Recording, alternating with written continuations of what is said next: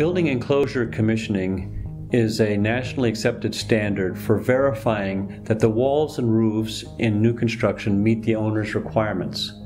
It helps the owner, the builder, and the architects avoid headaches during construction, and it can lead to a more durable building. It can reduce energy costs, and it can mitigate indoor environmental risks. The process starts with the commissioning agent working with the owner to establish the standards, which are then carefully checked against the architect's drawings and the contractor's submittals.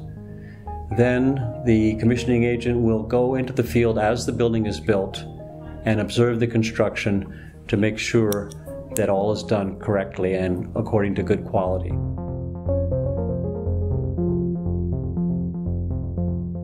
As a building enclosure commissioning agent, it is our duty to recommend to the owner which tests are most appropriate for each unique building. At dbHMS, we perform most of our testing in-house. In this site visit, we will demonstrate some of the performance testing that is available for scientifically verifying the performance of the building enclosure, specifically infrared imaging and enclosure tightness testing, often referred to as blower door testing. Infrared thermography is utilized as a tool to assist commissioning engineers in identifying deficiencies in the building enclosure, such as thermal bridges, insulation defects, moisture accumulation, and air leakage. These common deficiencies can cause comfort issues, maintenance issues, and excessive energy waste for building owners. Infrared scans are typically most productive when a large temperature difference exists between the inside and outside, as was the case in this site visit. Enclosure tightness testing utilizes sophisticated equipment to induce various pressures on a building's enclosure while simultaneously taking airflow readings. With the collection of this data, the overall tightness of a building, as a function of the building's geometry, can be compared against the owner-desired tightness levels to verify the quality of the building enclosure.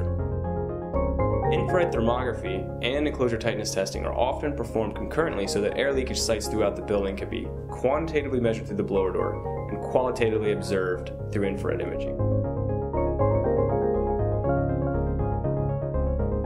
Infrared imaging inspections typically begin on the exterior with the building under normal operation. This allows for immediate identification of large anomalies in the building enclosure, while simultaneously identifying penetrations in the enclosure that may affect blower door testing. Similarly, an interior inspection is performed of all spaces in the building enclosure. This ensures that the building is properly prepared for pressure testing so that accurate results are obtained. Any safety hazards located in the building would also be identified at this time. Key items that we're looking for are open or cracked windows, mechanical combustion equipment, exhaust fans, hazardous materials, dampers, flues, and water traps that connect plumbing systems to sanitary waste lines. As part of the building preparation, mechanical equipment will be disabled. All openings in the building enclosure will be shut and latched, all interior doors will be opened, and all intentional openings, such as outdoor air intakes for ventilation systems, will be sealed. After building preparation is complete, an opening in the building, typically a door, is selected for testing equipment. Blower door testing equipment consists of a calibrated fan, digital pressure gauges called manometers, and a custom frame to block off the remainder of the opening. A laptop is often utilized to control the fan to ensure the accuracy of the results. Unlike infrared imaging, blower door testing is best suited for calm weather with little temperature difference between the indoor and outdoor.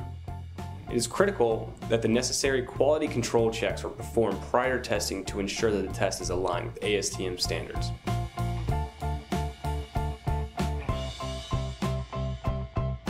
In this field visit, the testing equipment is activated to depressurize the building while simultaneously performing an infrared scan with a smoke wand.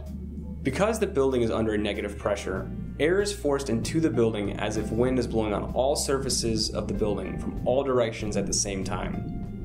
This enables the infrared camera to visibly see exactly where air is entering the building. In locations where conditions do not permit for infrared imaging, such as reflective surfaces, surfaces where the temperature differential is small, or images that contain extremely hot items such as boiler flues or radiators, the smoke wand can be utilized to visibly trace the airflow path into the building. Once all spaces in the building enclosure are analyzed with the infrared camera, we then move to quantitative airflow testing to determine the exact leakage rate of the building enclosure based on the geometry of the building. This leakage rate is often normalized by the amount of surface area binding the enclosure, so that buildings of different shapes and sizes can be compared to one another. Enclosure tightness testing is often performed over a range of pressures, both positive and negative, so that a regression analysis can be performed to obtain results with a high degree of certainty.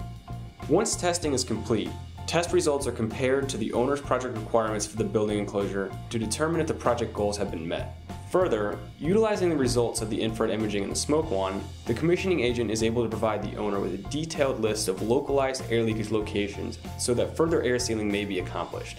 By identifying the air leakage locations and the leakage rate of the building, corrective action may be taken to reduce occupant comfort issues, energy waste, and building maintenance issues.